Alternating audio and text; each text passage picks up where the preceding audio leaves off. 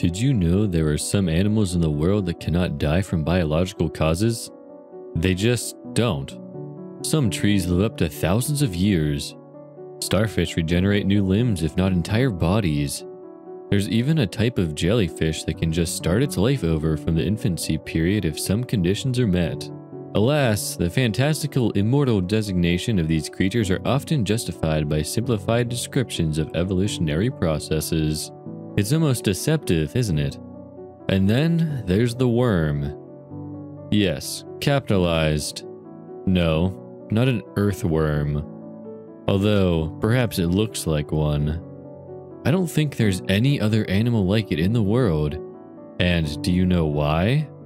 It is truly and utterly immortal. I don't mean it just lives naturally unless run over by a car. It can't divide into more of itself. It simply never begins to die, right from the very start. You've seen it before, on the sidewalk after a hard rain, or underneath the soil of your mother's garden where she told you not to play in. The worm is there, wriggling and squirming, looking up with a blind eye to an indifferent sun. Its skin isn't the usual healthy brownish color, it's a sickly pale green. You probably don't notice it because you just like to watch the bugger crawl around unaware, and perhaps give it an untimely demise with the tip of the shoe, black innards squirting out with a stomp or slice. You leave it there and go home. The rain washes its carcass away, but you didn't actually see that. Oh no. It was fine the whole time.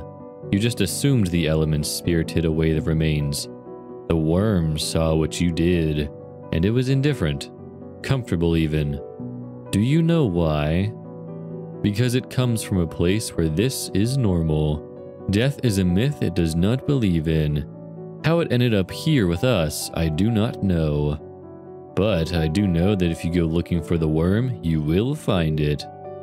It might be in the soil of your grandma's pot, the crack of a concrete slab, or buried deep in the mud of a shore, or even on the dank ground of the basement you refuse to stay in for long. If you look for it, it'll be there. The worm holds a secret many are willing to ask of, but are afraid to receive. Although you'll never be able to know for certain whether the insight it shares is a preview of things to come.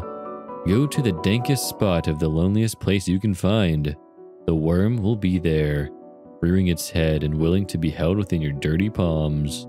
Touch it, place it in your hand, and ask, "From what soil do you hail?" You will be shown a vision of the worm's home.